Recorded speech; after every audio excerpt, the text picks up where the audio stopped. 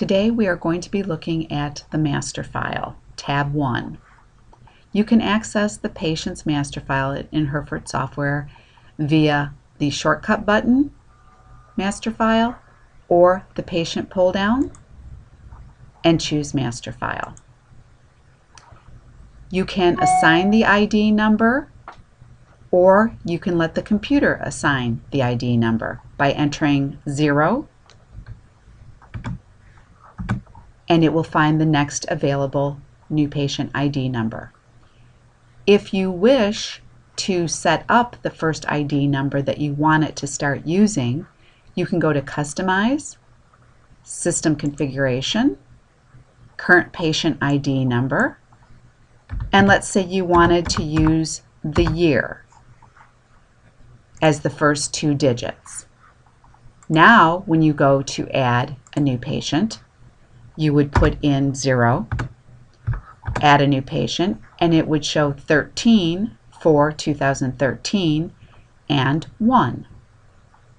By choosing the prefix, the software will automatically set the gender and marital status for females and the gender for males. The first name is always the legal first name. The address,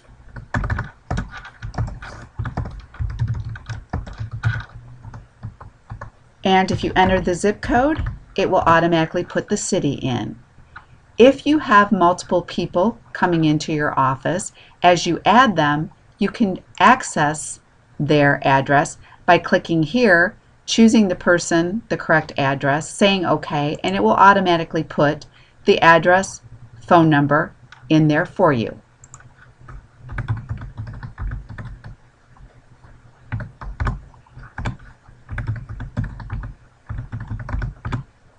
By entering a cell phone number and the carrier, you would be set up for being able to send text messages to the patient for their appointment reminders. The same thing is true of entering an email address.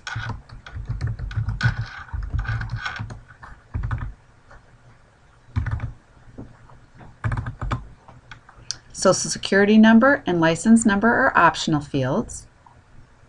Employment, optional as well. Student information and where they live are all optional fields. Of course, the doctor number is not optional. You want to put whatever doctor the patient is typically seeing. Mail, do you want them to have mail, yes or no? Or you can assign head of household or a family member. You can create mailing key codes if you wanted to have others, say for collections or billing purposes. The referral codes will allow you to see what promotions are working within your office. You can add as many referral codes as you like. You can do them for state fairs, screenings. When a patient refers someone, you can choose patient, and then the patient's ID number can be put here, and you can keep track of whom referred whom.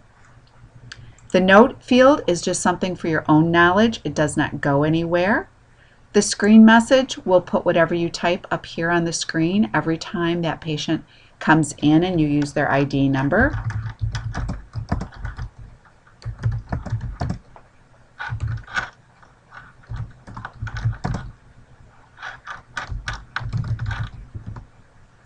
The screen message, you can have a start date there, and if the patient has a nickname, you can enter the nickname there.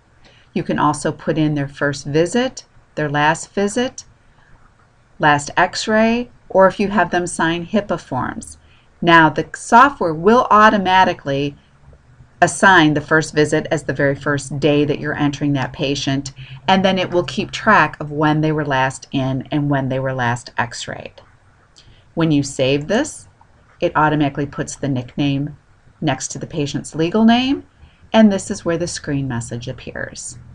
If you have any questions regarding this first tab of the master file, please give us a call at 586-776-2880.